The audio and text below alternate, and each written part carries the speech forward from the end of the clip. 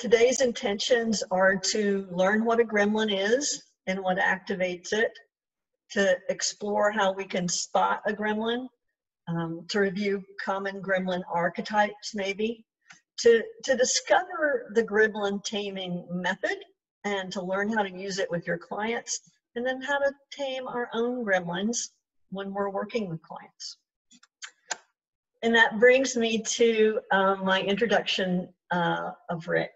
And I'm incredibly grateful and humbled to have Rick with us today. Rick's been a psychotherapist, a personal and executive coach, and a consultant to businesses and universities and nonprofits for more than 50 years, almost 50 years.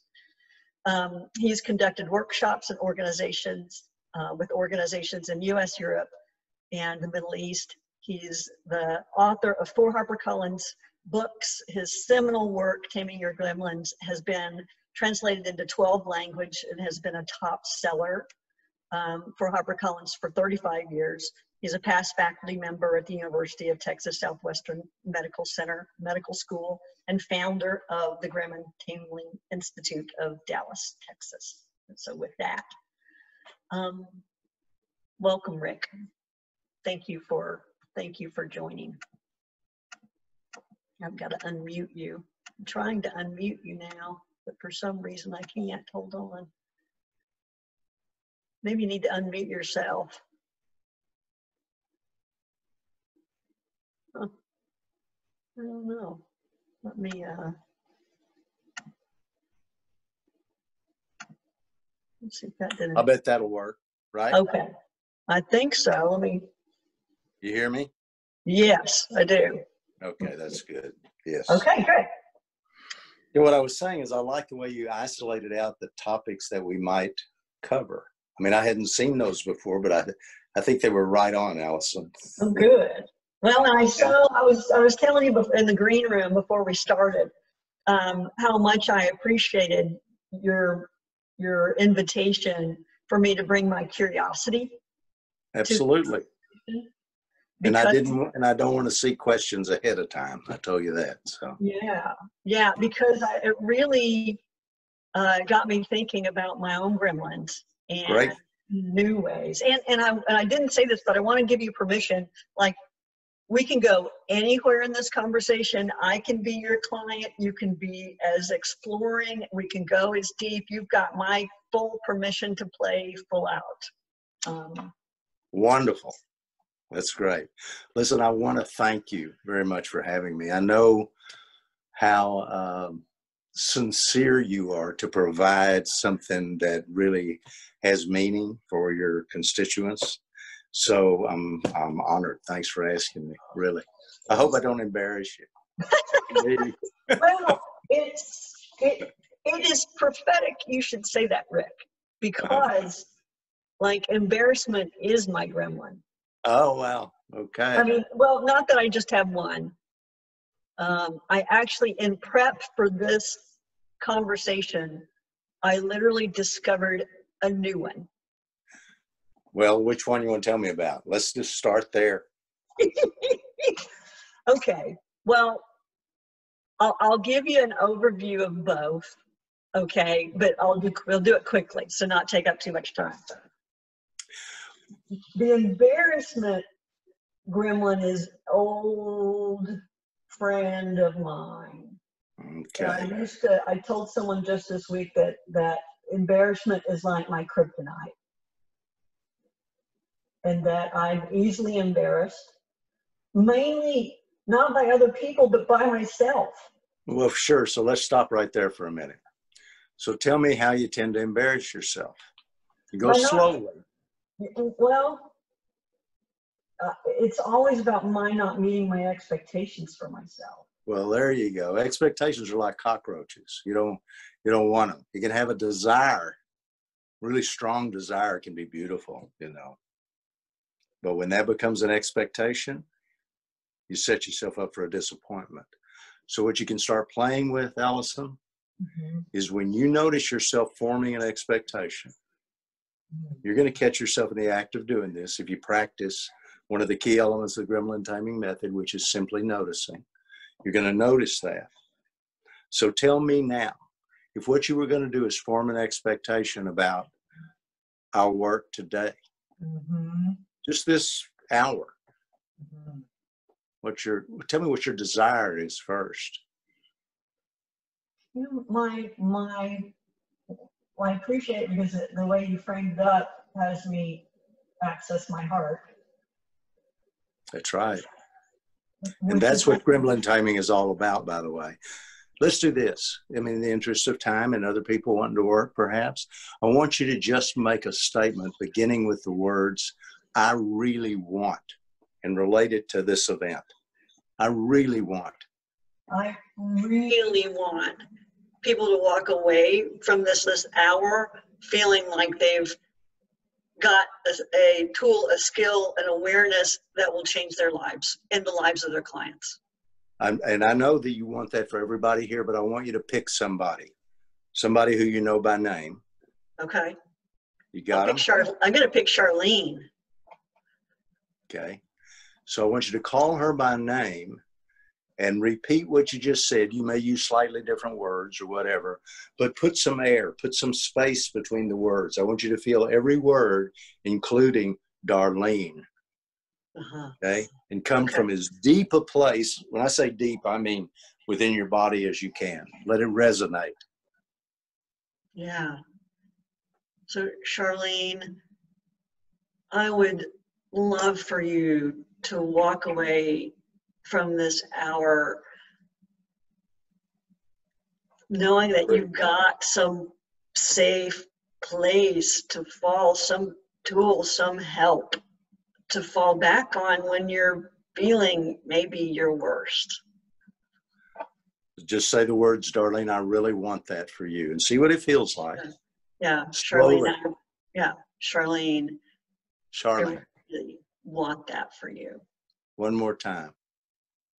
Charlene, I really want that for you.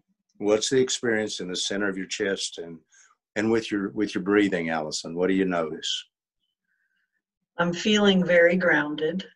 Uh-huh. And my breathing seems easy. Yeah. So if what you were going to do is make yourself uptight right now, how would you do it? Well, I think about some worry of my not achieving that. And let's do this. And I'll leave you alone in just a minute. I'm good. I want you to teach Dana how to make herself tight, how to really go from feeling good to feeling tight. I can do that. I've seen it. I would tell Dana some way in which she hasn't met my expectation. Okay. All right. So what's your experience at this moment, Allison? Because I want you to go back to that grounded place, because I didn't do that. You did it. Uh-huh. So how do you get back there? Breathe. Breathe. Get out of your head. I'm feeling my feet on the floor. Right. I'm feeling my seat on the chair.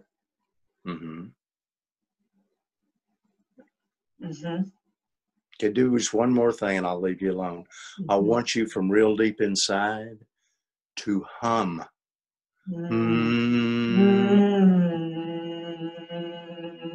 Just let it happen. Okay. All right.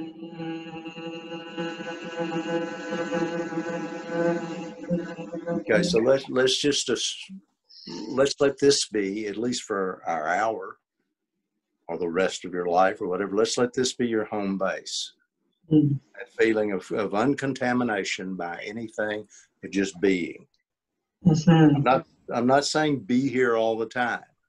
Periodically, somebody writes a book about be here now or whatever, and that's good. But in the gremlin taming method, what we do is we establish the present moment as your home, and you come home several times an hour. So this is just a sampling of how to do that, Allison. But it's interesting because, the way you introduced just the purpose of what you all are doing here with learning in action, the way you introduced that was we're really forming a connection to our heart of hearts. That's what gremlin taming is all about. It's not about a Tom and Jerry cartoon with an angel on one shoulder and a devil on the other, or a gremlin on the other, and kind of resolving that dialogue. It's not. It's about removing yourself from that entire dialogue so that you can tap into that thing that's true on the inside. In other words, if, like a sculptor sees something within a stone, starts to chip away at to reveal something beautiful. Your gremlin is the stone that ends up on the floor. Gremlin taming is not about the gremlin. It's about revealing that thing inside that is the natural you, the essence of the natural you. You can call it soul, spirit, prana, ray, chi, ki, the primordial vibration, elan vital, life. It's in there. And the advantage to tapping into that and feeling it is it feels good. And it'll basically tell you who to hang out with, who and what to get the hell away from. It's a beautiful thing. I'll hush about this in a minute, but I get fired up about it because it's made such a difference in my life for the last, 45 years or something. It's a radar. You serve it in two ways. One is you serve it like you would serve a master. You listen to it. You follow the feeling. And the other, just think of it as true love. You start serving it up to people like you would serve them a big piece of cherry pie, So that's the objective of gremlin taming.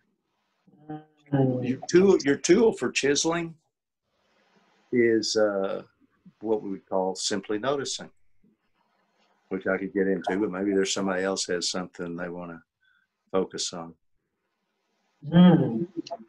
So what's where's your energy want to go, Rick? Mine? I'd be happy to work with somebody. I'd be happy to say something about simply noticing if you'd rather hear something about that. We're going to cover it at some point because I want you to. It's extremely important to me, and I know Allison knows this, and it's important for her. I really want you to leave here with tools that you can start using immediately in your own life. And those of you that are therapists or coaches, to start using it with other people or with your family members. But I want you to get something that's very practical, not some philosophy. This is not a philosophy. It's a skill. It's a skill set, actually. So is your sense that to get that particular piece across, would you like to talk about it, or maybe have someone ask or to volunteer themselves and you illustrate it? Well, why don't you let me talk about it for a minute?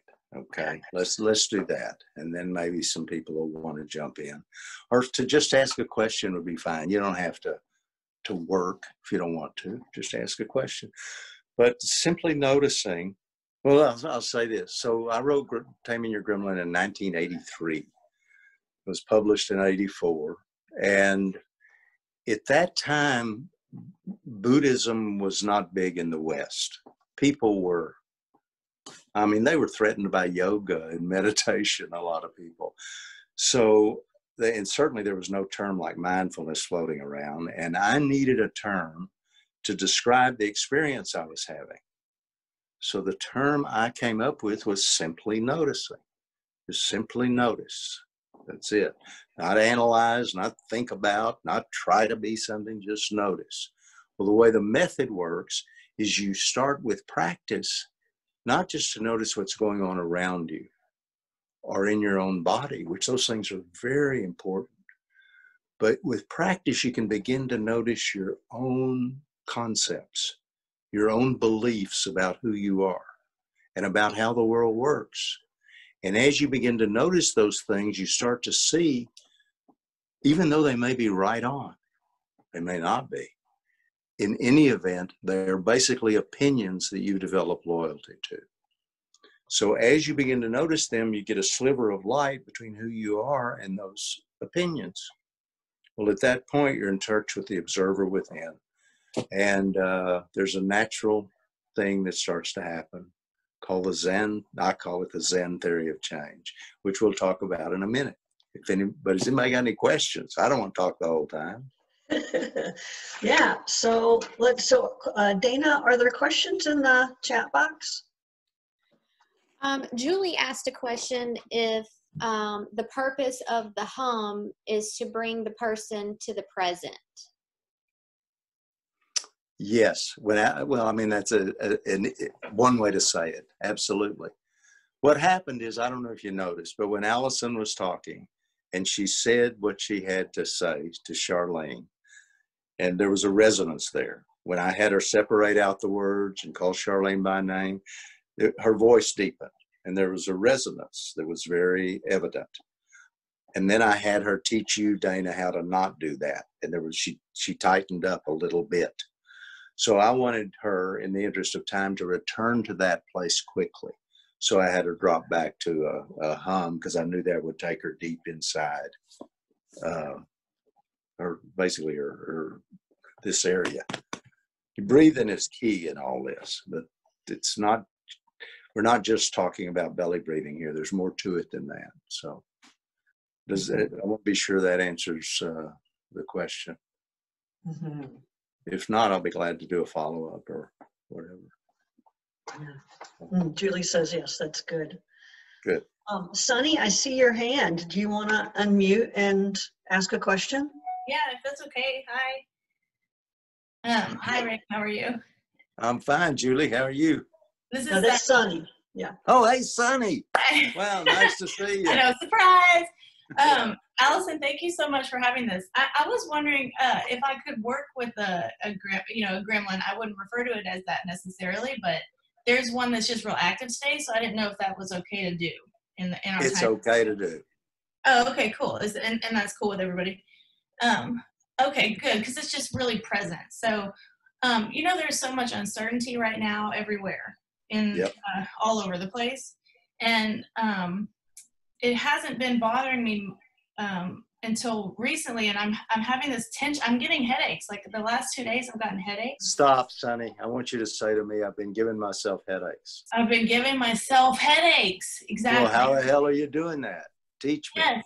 Okay. Slowly, in slow motion, Sonny. Okay. So I'm giving myself headaches by trying to make it, like, to solve it. I'm trying to solve it. Yeah, that's deadly. But I know. Yeah. So I'll tell you what, do it out loud. Mm-hmm. Whatever's going on in your head. In fact, let's do this. Mm-hmm. Let's just give it a sound. Okay. What's a sound? If I could be in your head and there were a sound to go with it, what would it be like? Okay. It would be like what a tank sounds like when it's like grinding. It'd be like, do it. like, hold on. It's like that. Do it again for me, Sonny. Okay. It's like that. Yeah, say, and this is what goes on in my head. And that is what goes on all over the fucking place in my head. I want you to put something at the front end of that. Until now, that's what's gone on all over the fucking place, or however you say it. Sorry to make you cry. No, but until now.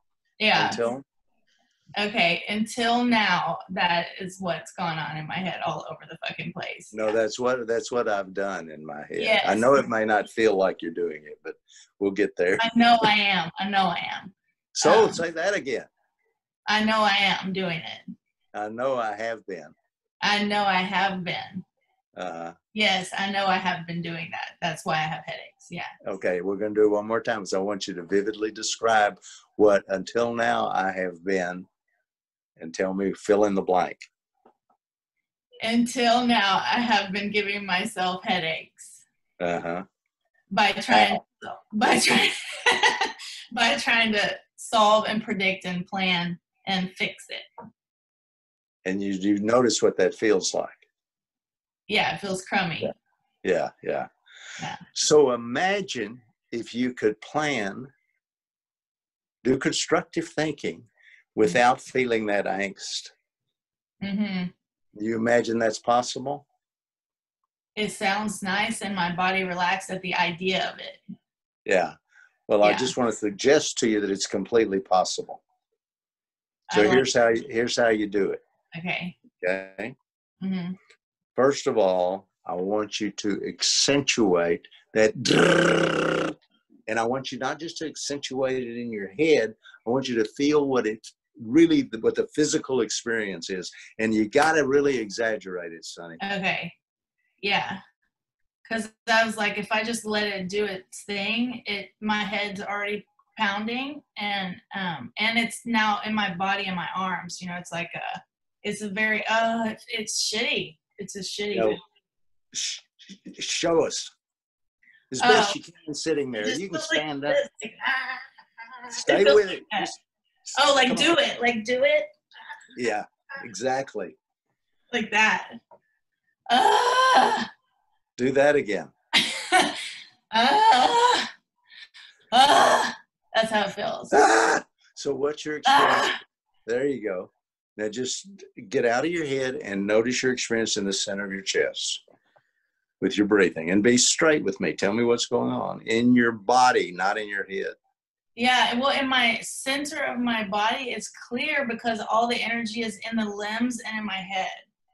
You know? Yeah. I know, it's weird. Yeah, so what's your head feel like now? It's like has a pressure in the right here. Mm-hmm. If you were going to accentuate that pressure, how would you do it? I would go into the thinking, planning, solving, and the overwhelm. Yeah. So it starts with the thinking, planning, all that, and then you get that feeling of overwhelm. Yeah. So you know precisely how to do that, right? How to make yourself miserable. I guess I unconsciously was doing that the last many days. Oh, you're a professional at it. Yeah. Okay. I am a master. Yeah, so a while ago I had Allison teach Dana something. I'm not going to have you teach, but I want you to, between now and the next time we get together. I know, right? But I really want you to do this, okay? Mm-hmm. I want you to make a handout as if you were going to teach somebody. You're going to teach me. Yeah. Make it for Rick. I really want to teach you, Rick, precisely how to make your breathing shallow, your head tight so that it throbs, because I don't have a clue. Right. It's my first day. What a great idea. You're going to teach me. And then you're going to practice doing it and undoing it. And I'm going to tell you how to undo it real quickly, and then we'll move on, okay? Okay. Once you accentuate both, the worrying, whatever's going on in your head, the ruminating, and accentuate at the same time the physical sensation, then I want you to do, what can I call this? A dragon breath. I want you to really just blow it out, at least out of your mouth, like you're breathing fire. Yeah. And then with the next breath that comes in, the next few, which of course are gifts. You don't do anything to deserve that. Every one of those is a gift. As they come in, think in terms of oxygenating all of those key points of tension and discomfort. But I mean, you got to take this seriously, Sonny. Yeah. It's really completely possible to feel at peace while you're solving all these problems. If what you do is you decide, I'll feel at peace when I get my ducks in a row. Right. You're not going to get your ducks in a row. Look around you. Nobody does for any length of time. It ain't happening. Right.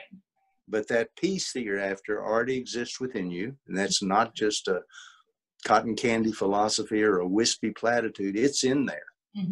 And what the method is about is starting to witness how you're getting in the way of it. So, I mean, stuff happens, you know, and that causes a glitch, and that's completely natural. But how deep that pain goes, or tension or discomfort, how deep it goes, completely up to you. Completely.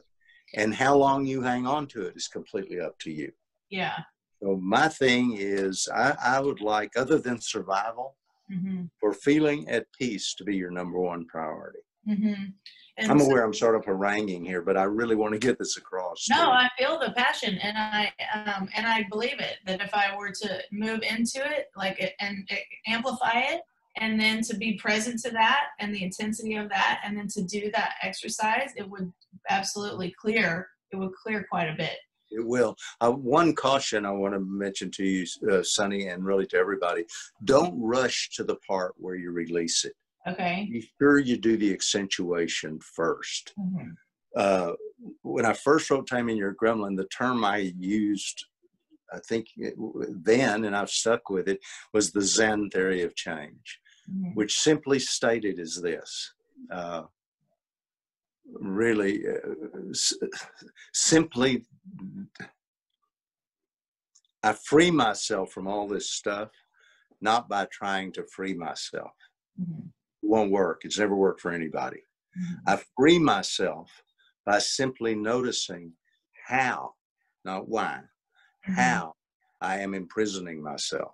In the very moment in which I am imprisoning myself. That's the key. The difference between insight and simply noticing. Simply noticing has to do with catching yourself in the act of. And when you accentuate it, there is a natural correction that starts to occur. It's the same system that you used to learn to walk and talk. You didn't know anything about kinesiology, physiology, anything else. You noticed if you leaned too far to the left, you bumped your head. So you started straightening up. It's the same with this. You catch yourself in the act of jabbing your own thumb in your own eye, and you notice you're doing it as you're doing it. It's not enough to know, well, I tend to do that. You got to do it. Catch yourself in the act of it. A natural correction starts to occur. Interesting. I just call it the art of graceful change, you know. Yeah, that's really very affirming. You know, it's very empowering. It works. That's why I like it. Thank you. You're quite welcome, Sonny. Thank you.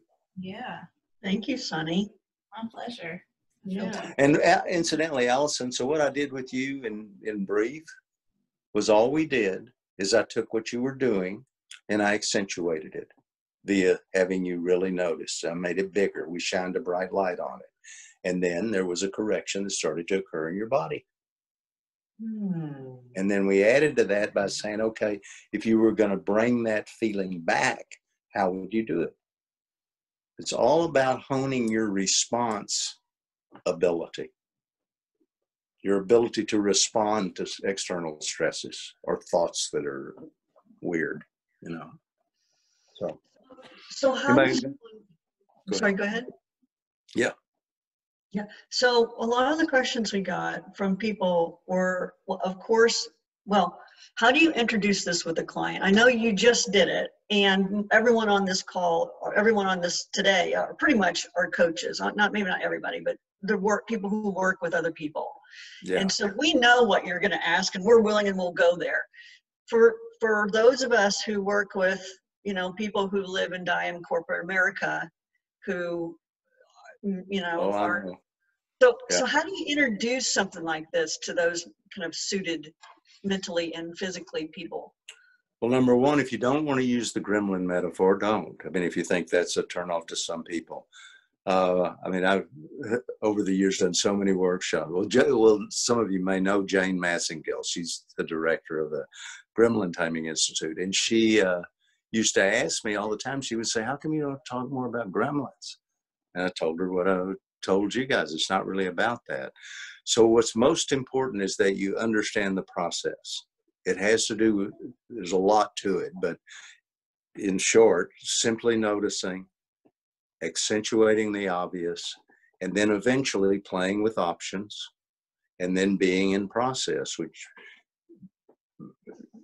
simply noticing, playing with options, being in process. Being in process just means simply noticing, and playing with options over and over and over again. That's being in.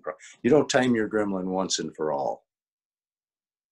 It's a moment-to-moment, breath-to-breath thing, but you can get really good at it. So to answer your question, the way you introduce it is, first of all, you use the method in your own life to the point that you are completely confident that it works. Me saying it ain't going to do it for you, but you use it in your life and you start saying, hell, this works. You're going to want to tell everybody. And then you're working with people in a corporate setting. You just start using it with them. That's it. You know, I mean, ideally, I would love it if you could say, and by the way, there's a guidebook called Taming Your Gremlin or a master class in Gremlin-Taming. But the main thing is you won't take a client or a corporate executive you're working with, you won't take anybody deeper than you've been with this thing. You just won't. You can't. So practice and then use it. And don't, if what you mean, Allison, or whoever asked the question means is, how do I introduce the gremlin metaphor, you know, or the gremlin, don't sweat it. I mean, if it really works for you, which it will, you're not going to have any problem saying, here's what I do. Oh, You know, yeah. So that's the key. I got one question, then I want to open it up to the group. There's an assumption, and this is going to seem like I feels like a master of the obvious thing, but there's an assumption in gremlin taming that says I can get enough distance from myself to realize there's a gremlin there. Does that make sense? You know, so I was telling you, or was starting to tell you that I've found a new gremlin this week. And what I'm realizing now is the reason I'd never seen this gremlin before is because I was too enmeshed with it. Right like on. there wasn't a difference between me and it. Right on. That's where simply noticing comes in, Allison. That's the deal. That's why I have you accentuate it. 'Cause at the point you accentuate it, there's light between you and it, and you're in touch with the observer within, the natural you. Well, with practice, you start to direct your awareness to that. And that's where that peace rests, you know. And I'm no master of this process. I've just been, you know, playing with it for years, and Well, you might gotten be better and better at it, you know. You might be a master. I don't know. But so for clients, for coaches and clients, where the coach can see the gremlin and the client not so much. Suggestions about that? Yeah. Here's how it appears to me you're getting in your own way, and then you tell them. Here's how it appears to me. You can even say, let's think of a way to accentuate that. Or you can just accentuate it. Don't worry if it looks like a gremlin or doesn't. One thing, I was hesitant to get into this, but really you just have one gremlin. Because hear me out. Your gremlin is not your negative thoughts. Your gremlin is not your traumatic past experiences. Your gremlin is not even the horror movies in your head. Your gremlin is that thing, that part of you actually, that really uses those things to eat your lunch, to squelch the vibrant soul within. I get asked a lot, where does it come from? So I'm going to answer it. I don't know, and neither does anybody else. But I have never met anybody that doesn't have that duality. And it's a huge gift from my experience to be able to tame that thing on the spot. You just have a lot more pleasurable moments. So there's one gremlin, and your gremlin is not cute. Your gremlin is not negative thoughts. It uses them, creates a horror movie, and then invites you in to watch the horror movie, and then sits there with you while you watch it. This is basically what Sonny was working with. It'll say, well, just keep noodling on this, keep watching this, and eventually you'll find peace. It's a lie. There's a difference between constructive thinking and ruminating. And constructive thinking, man, 10 minutes of constructive thought is a lot. It's a lot. If you go longer than that, you're probably ruminating, going over the same stuff time and time again. So Anyway, any other questions? Or let's go. Dana, what do we see in the question in the chat box? And then anyone who wants to raise their hand can raise their hand virtually using the participants button. Jen asked a question. She said, can you talk more about how to remove yourself from all of the inner dialogue? Aside from noticing and breathing, are there other techniques? Well, simply noticing is the primary thing, okay? And one of the options that I've given you so far is to shine a bright light, to accentuate how you're getting in your own way. And let's just, there are others, but let's stick with that. Because at the point you're doing that, you're in the process of sanding down and in some cases eliminating those things. So let's talk about those things for just a moment. I think of them as poisons. Because literally, you start feeling these things in your body, you're going to notice what they feel like. It's not pleasant. One would be, as I said, worry, ruminating. You know, that's predicated on fear. And really what happens with the monster of the mind, your gremlin, creates a horror movie and then seduces you into watching it. And you start living through that. So that's one thing you can accentuate. So that's one poison. You start noticing what it feels like to scare the hell out of yourself. It's a very distinct feeling. It's different than another poison I'm going to tell you about, which is, we can pick one. Regret is fine, really. I mean, if what happened is, you know, I stepped on your toe, Allison, or I stubbed my own toe, I'm going to regret that. It's a natural feeling. But if I start assaulting my own character about that or listening to my gremlin and it becomes, klutz, what the hell's the matter with you? When are you going to shape up? You're always bumping into people. You hurt people all the time. What kind of a schmuck are you? You know, whatever. If it becomes an assault on my character, it becomes a feeling called guilt, which occurs right here. I don't know if you can see me, but right around your heart of hearts in that area and in your upper abdomen. Not a good feeling. It's a poison, but it's a different poison than fear and worry. You really start tuning into your body, you'll notice the difference. Another poison is simply, well, beating the hell out of yourself. Kind of goes with the guilt thing sometimes, you know, just basically telling yourself or your gremlin telling you, however you want to frame it, that you're just not quite up to snuff. You know, people who do that a lot to themselves end up having, in my experience, kind of a, not exactly, well, some people I guess get kyphosis, but it's like something's over you, beating you up.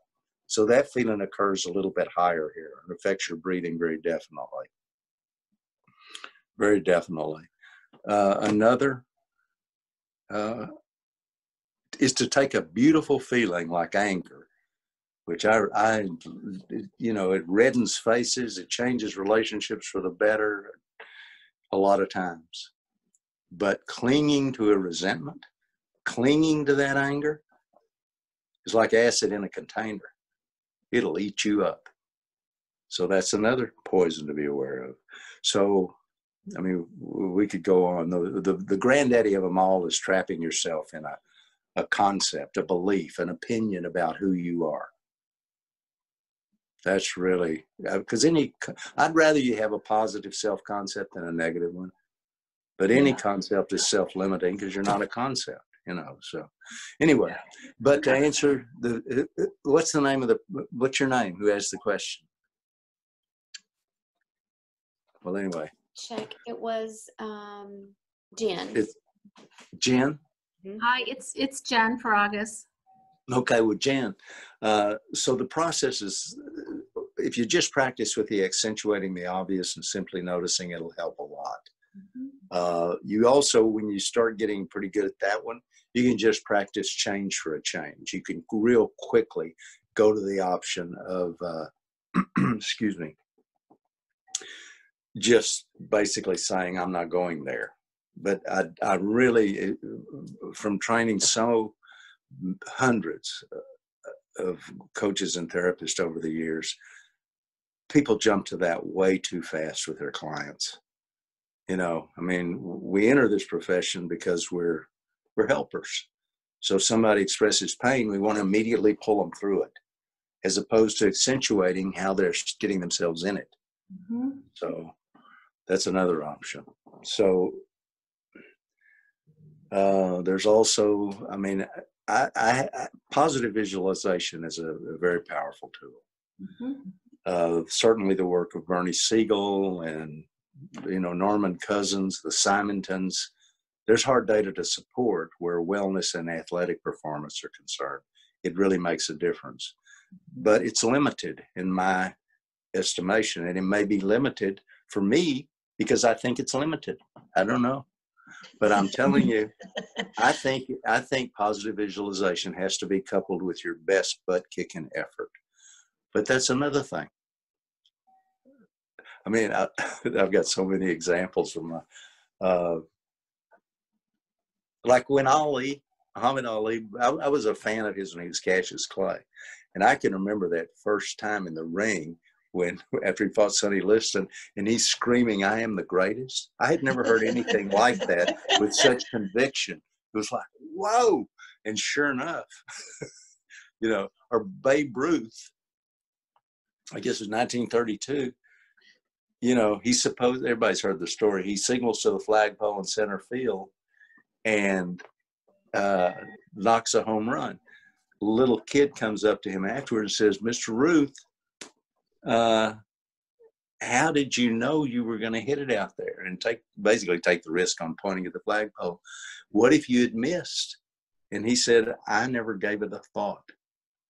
So anyway, I think those are good examples of positive stuff's a good idea. So those are some ideas, Jen, to play with. But I like the, you know, simply noticing and accentuating the obvious the best, because the change that comes from that seems to last longer. Yeah. It's not just a new decision. It's like your whole body learns, oh, I'm sitting here beating the hell out of myself or scaring myself. Yeah. Whatever. Would you say, oh, I'm sorry. No, go ahead, Jen. I was just going to ask, the main concept I heard you share with that is just not to rush through the accentuating part, that's sort of a natural, we want to rush to the, oh, I want to help them, but just let them, just like you did with Sunny, let them really go through it, feel it in their body, talk about it, don't rush it before you get to the... You got it. Thank you. That's right. That I really am pushing that with you all. I told you I wanted you to have something really practical you could use. So thank you. It sure is. Yeah. That's the key. So it's not the only thing, you know. I mean, there's a lot more to the method and a lot more that you can do, but that's a powerful thing. That produces change from the inside out. So would you mind going through, we've got a question around this, the steps, because you went through it. For some people it's a little quick. Yeah. So can you articulate what the steps are? Well, I can. There's 16 key principles in the Gremlin-Taming method, and there's a lot more than skills than that. But the core, I call the art of graceful change. It's like a roadmap. Okay. It's like when I train people, you use your own personality, your own style to do it. But here's how it works. You help that client really notice how they're getting in their own way in the moment they're getting in their own way. So simply notice. If you think of an outline, Roman numeral 1 is simply notice. Mm-hmm. Okay. Mm-hmm. A part of that, I guess you could put it parenthetically, is accentuating the obvious. Okay. And the obvious being like how they're getting in their own way. Precisely. What it looks like, feels like. So, yeah, okay. Yeah. And you may have to do it several times. But I'll tell you, it's just, I'll give you an example in a minute.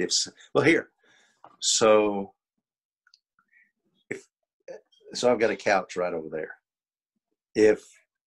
Allison, if you were sitting on that couch and you said to me, "But Rick, I want to be on this part of the couch." And I said, "Well, let me help you." And I came and I picked you up and I plopped you down over there. Your next words to me are probably going to be, "Well, what now?" So my style would be, you're sitting over there You say, I want to be over there. I would say, so where are you now? You'd say, I'm here. And what is it you want to be over there? I'd say, well, say again, my butt's on this couch and I want to be on that couch. I have you accentuate that, okay? I don't say, let me help you move. I just say it again. My butt's on this couch and I want to be on that couch. Huh. Okay. You leave the client at the impasse. I mean, I'm fairly helpful. I'll offer a hand to help them get across. Okay. So simply noticing, Roman numeral 1. Roman numeral 2 that I don't want you to rush to. I really appreciate that somebody accentuated that here, is play with options. But I can't emphasize enough times, play with options. Okay? Like Sonny, when you started work a while ago, you know, one of the terms you used, which is a key for me and should be a key to everybody here, is trying. Mm-hmm. I'm trying to get through this or whatever. Yeah. Trying is lying in a way. You either do it or you don't do it. So if what you notice is that you're straining at something, it's time to ask yourself, basically, how can I exert effort? How can I play with an option here? Play. It's just like the simply noticing and the play with options are very important. It's a gentle process. There's nothing forced about it. It's a gentle process. And the options we're playing with are options for what? Playing with options for changing how you're jabbing your own thumb in your own eye. You know, one option, of course, is just to give it up. The second option is to, I call it change for a change. Just think, well, instead of sitting around scaring the hell out of myself, I'm going to have a really positive visualization about it. It's just as easy, and either one is going to affect your future. The positive stuff feels a lot better, so why not do that? They're both just make-believe. See what happens, you know. So simply notice, really emphasize it, and play with options. That's right. And so one option is change for a change. Another option is what I just said. We could call it positive visualization. In the book, I call it just imagine it. Okay. Just imagine it. Okay, so that's a whole other option to play with, but don't rush to that part. Mm-hmm. Okay. You know? So we've got. Then you'll develop your own options, and don't forget you've got an ally in this process. It's called your client. Yeah. So you got any ideas how we can accentuate this? What would really work for you? Like I had you teach Dana. Yeah. Okay. Yeah. I just made that up. Yeah. You can make up things. That's the fun of it. Because once you understand the roadmap, you can start making up your own ways to facilitate it. You want them to come up with your own ways. So simply notice,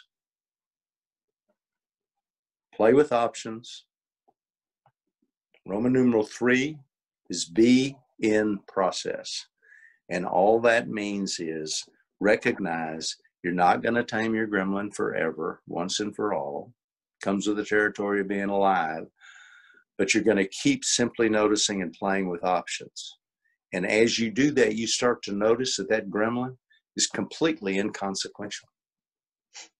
This dates me, but it really is like a 45 record playing on 78 in the background. It's like, who needs it? You know? So you just keep it's interesting because there's a woman named Linda Dutry who trained with me for many years, and she's an artist. And she made some gremlin taming jewelry for people to have reminders. And one of them said, simply notice. And one said, breathe, damn it, breathe. And play with options was one. Accent the obvious. There were several. But the one my wife came up with, which I thought was the most brilliant, was practice. Practice. You're going to get good at whatever you practice. You practice jabbing your own thumb in your own eye, giving yourself headaches, giving yourself stomach aches, colitis, whatever it happens to be. You're going to get great at it. you practice what we're talking about here, you're going to get good at it. But it's not easy. I guess I really want to emphasize that, Allison. Yeah. It's so simple the way, I mean, that was my objective, was to make this very accessible, both here and both in my writing, very accessible. And so it's simple, but it's a cliche, but it really isn't easy. You really got to practice. Yeah. Yeah. One of the common questions we got around this was, how do I tame my own gremlin really quickly on the fly while I'm coaching a client? And I'm like, well, I think the answer is practice, but I'm not sure. It is. Practice, practice, practice. Yeah. I mean, I just, you're going to love it if you really practice, you know. So we're gonna need to start to wrap here, Rick. What kind of final words do you have for our group together today? Make your number one priority, other than survival, I should say that, feeling at peace on the inside, number one. And anytime anything messes with that, as quickly as you can, get some light between you and how you're contributing to it. Again, stuff happens. Blaring horns come in many forms, and you're gonna tighten up and be miserable when something kicks you in the gut. But how long you hang on to that, as I said, and how deep that feeling goes, that's your part. And if you can remove that layer of how you're contributing to your own misery, it's amazing how the other stuff is just not quite so miserable. Yeah. So there. Yeah, what I'm really appreciating about that, Rick, is just this idea that our natural state is peaceful. Right. Which is your whole objective of your thing you're doing here, which is so beautiful, Allison. I mean, really. Yeah. So I want to thank you very much for having me. I really mean it. I enjoyed myself, and thanks to all of you for coming. My goodness, and listening to me sort of lecture at you. But thank you very much. I appreciate your interest. Thank you so much. So, Rick's book, The Masterclass in Gremlin Taming, is an amazing resource for all coaches. You can learn more about Rick if you follow hashtags Taming Your Gremlin or Gremlin Taming. And Rick occasionally does intensives in this work. And if you're interested in that, you can go to support at tamingyourgremlin.com. Anything else you want to say, Rick? Well, I do want to mention that I don't publicize these intensives at all. And I really only take 1 or 2 people at a time. But anybody who's sincerely interested, just contact me through support at tamingyourgremlin.com.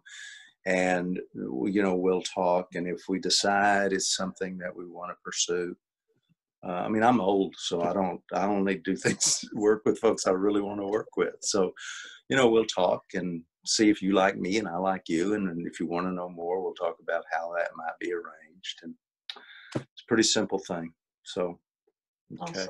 Awesome. Yeah. Awesome. So if you want to follow us and check out what we're doing, you can see us here.